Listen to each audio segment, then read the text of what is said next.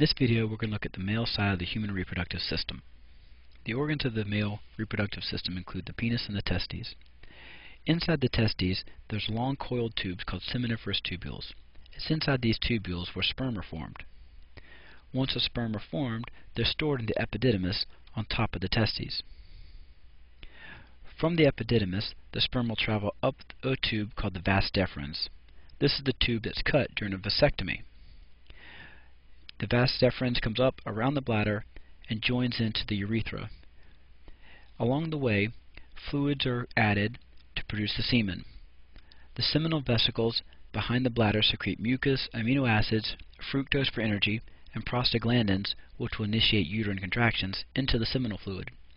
The prostate gland in the upper portion of the urethra secretes an alkaline fluid that balances the acidity of the vagina, and the bulbourethral gland contributes additional fluid. This fluid is carried out of the body through the urethra to be expelled. To take a closer look at sperm production, we need to go inside the testes. Spermatogenesis is the production of sperm. In spermatogenesis, inside the seminiferous tubules, if we look over here, if we go inside the testes and we look at a single seminiferous tubule, and then we look inside of that tubule over here, we see there are a series of cells that are undergoing mitotic divisions to produce more cells. After a while, we get to the primary spermatocyte. The primary spermatocyte will generate sperm. We know that sperm is a gamete, and gametes have to be haploid, but the primary spermatocyte is a diploid cell, so it must undergo the process of meiosis. Meiosis is 2 rounds of cellular division that results in 4 haploid cells that we call spermatids. These spermatids mature into sperm. This entire process is under the control of certain hormones. Let's look at the hormones that regulate the male reproductive cycle.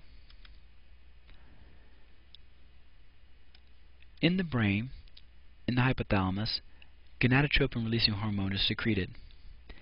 The gonadotropin-releasing hormone stimulates the pituitary gland to release LH and FSH. LH and FSH circulate in the blood and target cells inside the testes. FSH, or follicle-stimulating hormone, stimulates the sperm production in the testes. Luteinizing hormone, also produced by the pituitary gland, stimulates the output of testosterone by the testes. The testosterone produced by the interstitial cells inside the seminiferous tubules are necessary for sperm production, and they're also responsible for secondary sex traits. These testosterones, or androgens, are first produced during embryonic development.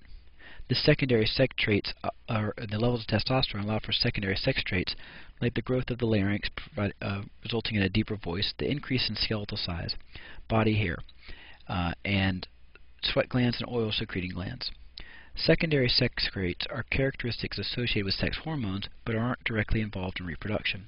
In other animals, they include things like antlers or a lion's mane, or the large plumage in birds. In humans, it results in facial hair, deepening of the voice, growth of muscles and bones. Let's watch this short animation showing the interaction of the hormones involved in the male reproductive system. Production of sperm, male sex hormones, by the testes.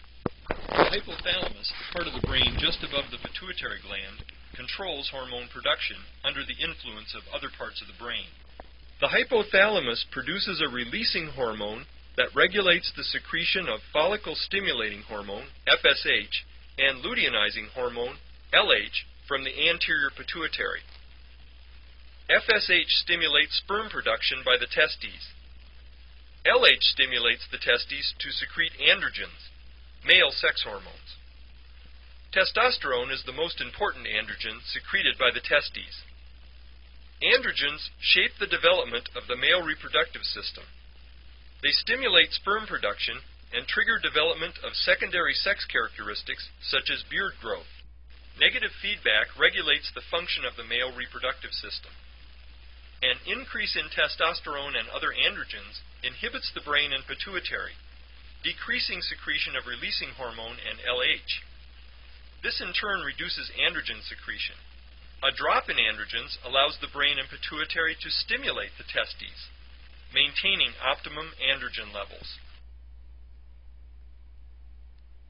So, if we recap, the hypothalamus produces GnRH, gonadotropin-releasing hormone, which stimulates the pituitary to release FSH and LH. FSH stimulates the testes to start producing sperm, and LH stimulates the testes to produce testosterone. That testosterone, in turn, allows for sperm production and also results in our secondary sex traits. There's a negative feedback loop here, however, where the levels of testosterone go up, it starts to inhibit the pituitary and the hypothalamus from releasing FSH and LH. Therefore, we get a drop in testosterone level. If testosterone levels drop, then we start releasing FSH and LH again, and so this system is self-regulating. So, what is it that you need to know? You need to know the basic anatomy of the male reproductive system in mammals. You need to know that it's in the testes where the sperm is produced, and specifically in the seminiferous tubules, and that sperm is stored in the epididymis and delivered via the vas deferens to eventually the urethra, along the way getting fluid added by the accessory glands. You need to know that sperm production inside the seminiferous tubules occurs through meiosis for a diploid cell to produce haploid sperm. And we'll talk more about the structure of the sperm when we talk about the fertilization event later in the unit. We also need to know about the hormonal regulation of this system, where the hormones of the hypothalamus, the pituitary, and the testes interact to regulate sperm production and secondary sex traits.